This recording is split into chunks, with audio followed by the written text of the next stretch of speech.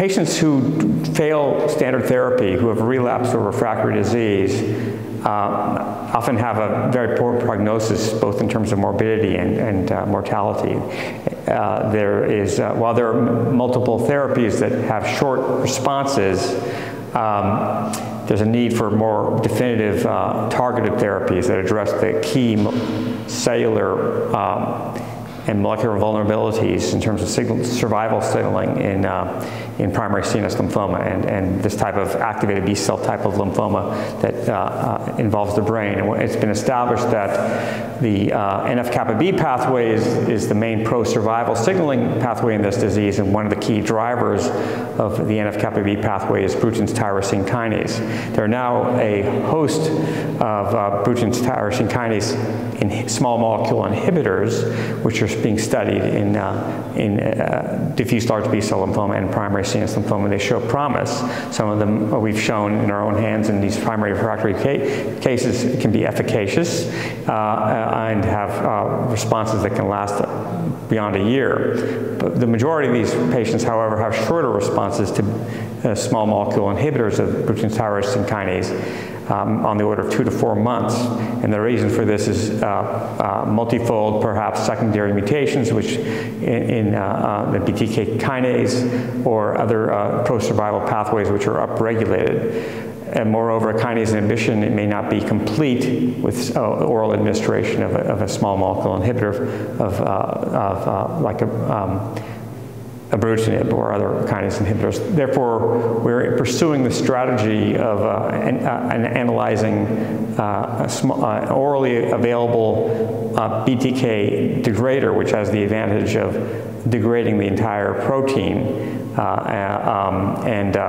so that the kinase pathway is completely inactivated. And we've shown through clinical translation and preclinical models using highly refractory patient-derived cell lines, which have the relevant mutations in primary CNS lymphoma, CD79B, MYD88, L265P mutation, or the combination thereof. We've shown that oral administration of a novel BTK degrader called 5948 is effective, highly effective in completely degrading BTK from a highly at the protein level from a highly invasive patient-derived cell line that was lethal, unfortunately, to the patient. But it prolonged survival in a mouse model, dramatically more potent in terms of efficacy compared to ibrutinib in this model, and also has a potential to be curative, actually, because when we stopped treating these mice, several mice lived beyond 100 days. So there's great anticipation that this is maybe a very exciting way to definitively antagonize a key pro-survival pathway in primary CNS lymphoma. So we anticipate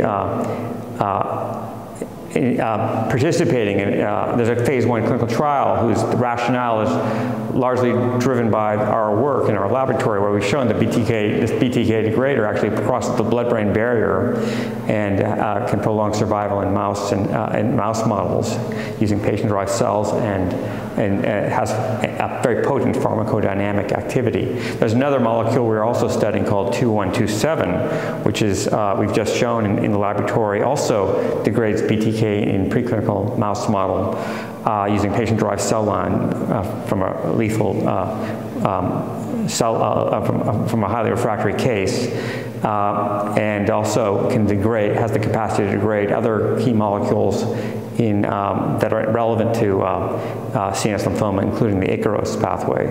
So there are two molecules, 5948 and 2127, which are made by a company called Nurix, with whom we are collaborating, which we anticipate enrolling relapsed primary and secondary CNS lymphoma patients on trials that include these agents as a single agent. So we're very excited about fulfilling the unmet need to have a more potent strategy to eradicate BTK in primary and CNS lymphoma in the relapse setting.